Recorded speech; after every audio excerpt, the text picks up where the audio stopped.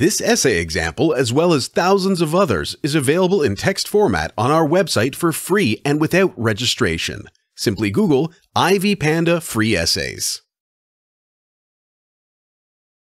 Pablo Neruda's United Fruit Company, Poem Analysis and Summary. Introduction. This essay is an analysis of the United Fruit Company by Pablo Neruda. The original name of it is La United Fruit Company. The poem was published in Spanish in 1950 and later interpreted into English.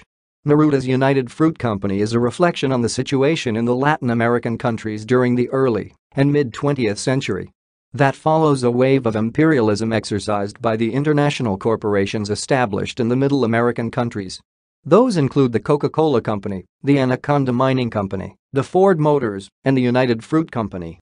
Bucheli argues that the United Fruit Company was the American company that had established the most political and economic influence in the so-called banana republics. That was a term coined by an American writer, Henry, to refer to the backward Latin American countries whose governments had been taken over by dictators supported by the multinationals from the United States. The multinationals had influenced the governments of these countries to the extent that the tyrant, who ruled in those days, suppressed workers' strikes using government bodies such as the military and the police in favor of the companies. The meaning of the poem United Fruit Company stands out as relevant during those times in several ways. United Fruit Company poem, critical analysis. Considering the political situations during those times, Pablo Neruda's United Fruit Company is relevant as far as timing is concerned, since the people needed the information contained in the poem. That is the satirical portrayal of the multinationals who had invaded the countries rather than doing what they had disguised themselves as doing. They worsened the situation through exploiting the workers, bribing the dictators in power during those days, and manipulating the decisions of such leaders to their advantage. Those companies influenced the region since they rewarded the leaders who sacrificed their people in exchange for favors. An excellent example is the banana massacres, where the military opened fire to a group of striking workers, killing an estimated 2,000 workers and wounding others.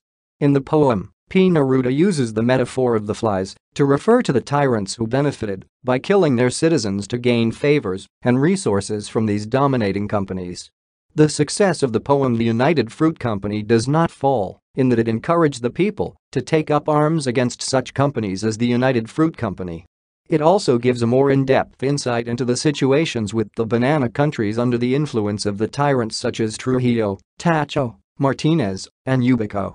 Pablo Neruda uses biblical phrases in the poem to satirize the justification that imperialism received in comparison to the corruption and evil deeds committed by these companies. This poem and other works by other artists of the time, such as Miguel Angel Asturias and Gabriel Garcia Marquez, are responsible for the rise of the rebellions and resistance that resulted in many revolutions in Latin America. Pablo Neruda's United Fruits Company is timeless as far as the issue it sought to address remains. That includes the aspects of neocolonialism and imperialism, which were exercised on many developing nations by the developed countries. United Fruit Company, poem's significance in today's context. The many multinational corporations established almost in every corner of the world are considered the quintessential representatives of the imperialist governments that they represent. In this regard, the aspects of these corporations, as addressed in Pablo Neruda's poem, still hold.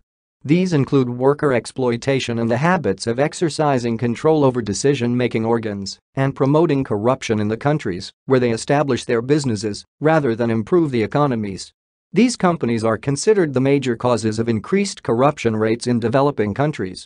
They do this by influencing a minority of the key decision-makers to ensure that they are exempted from taxes and that they get significant profits at the expense of the workers who do the real working, and at the same time promote poverty and that they deplete the country of its resources. With the bloodthirsty flies came the fruit company, amassed coffee and fruit in ships which put to sea like overloaded trays with the treasures from our sunken lands.